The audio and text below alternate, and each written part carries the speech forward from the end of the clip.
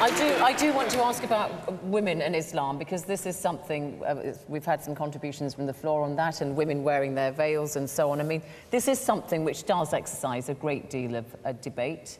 The fact that a lot of people feel that you can't be a Muslim woman and enjoy certain freedoms. How do you address that? No, I think that we have to acknowledge the fact that there are problems, but we also have to acknowledge the fact that things are evolving, that there is and there are Muslim women in Europe today who are leaders in the leadership and coming with new interpretation. When it comes, for example, something which is very simple about the headscarf.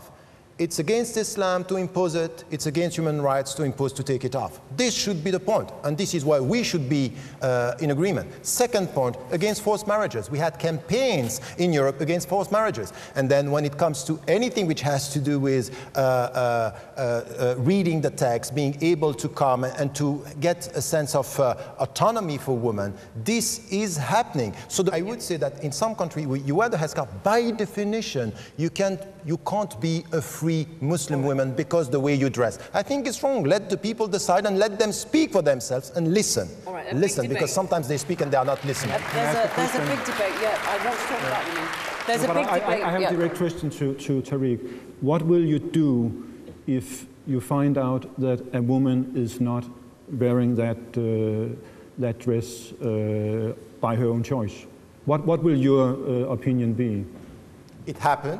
And I did it and I said it to some of the, at least now in my mind there are two, who asked me about the fact I don't want to wear it, and this is imposed by my father and once by my mother. I said, resist. Don't accept something which is against your freedom, because it has to be your choice and it's an act of faith. So for the dignity of Muslims, you have to resist.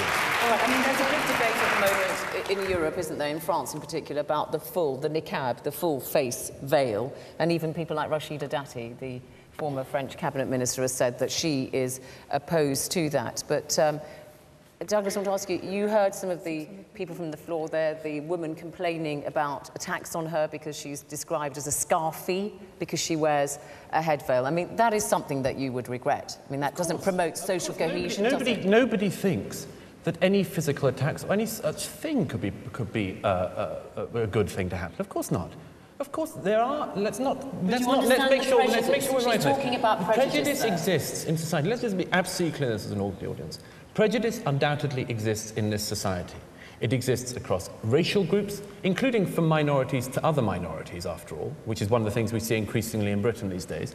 And it is also the case that people, in particularly famously lower socioeconomic groups, are likely to feel hatred for other groups. That is one of the things that has to be tackled, and everyone, I think, in this hall, I'm sure, we're in agreement that that should be tackled. But do not mix up somebody, a thug, a racist, and so on, attacking somebody in a street with the right of Flemming and me to say what we see in the Quran, what we think of Muhammad, and maybe even asserting our right to say so. Okay, all right, now...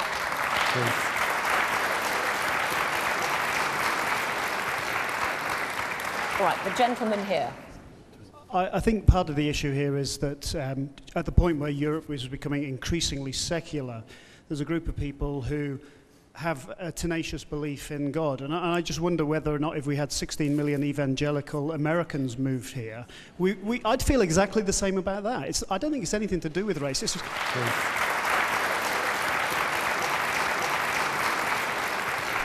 Okay, let's take some from upstairs. Yeah. The biggest point for me is double standards. I think European double standards is the biggest problem. I mean, you talk of freedom of expression, and yet you kind of like compromise it through banning of minarets. But the point is, okay, people voted for it, fair enough.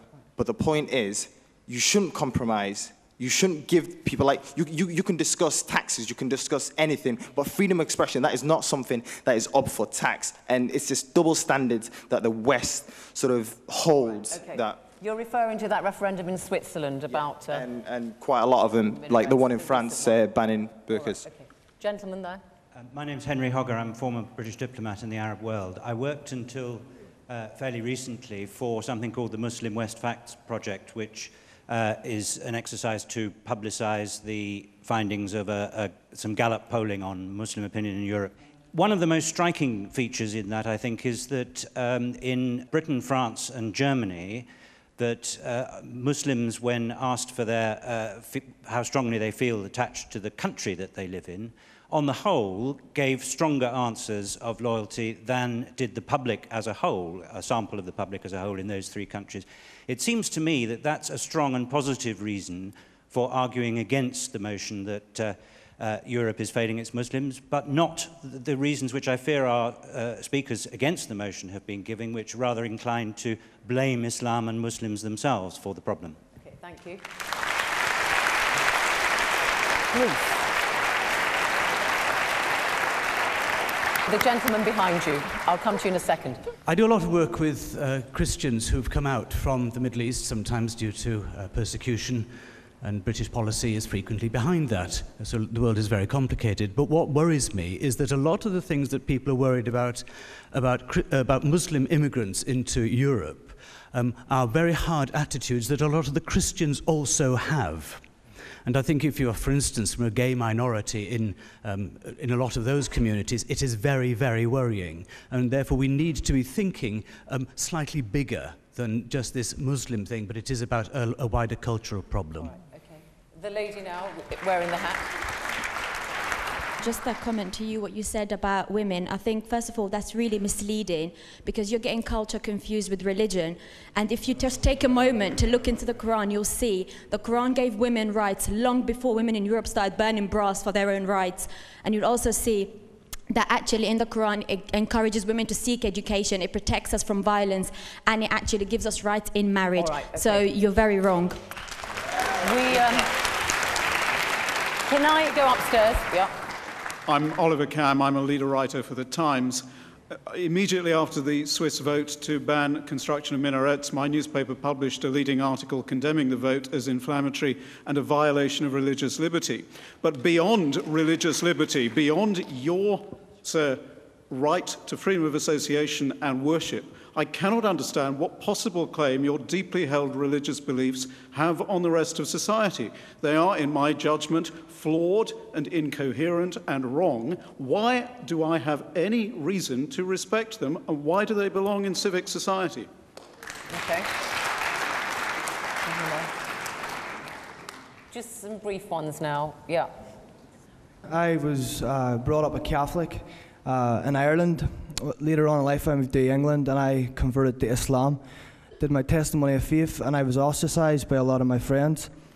As a practicing Muslim was 2003. A few years later I came out as gay and I was ostracised by a lot of my Muslim peers. And then I became very isolated and I was lonely, I didn't know where I was. And I think the question today really is, is Europe, is it failing its Muslims, but are we all failing one another? And that's something that we should really look at. And I'm now in love with a lovely Muslim man and a good relationship, so thanks very much. You've got the microphone, go on. Hi, I'm Caroline. I'm just a human being. I don't represent any sort of party or community or anything like that. I respect all religions, and as far as I'm concerned, they've always shown respect for me, and I don't think that it's fair that we should judge an entire religion by a few fringe people, because if you count the Muslim community, it's humongous. You know, you can't just say, right, terrorism, and that's it.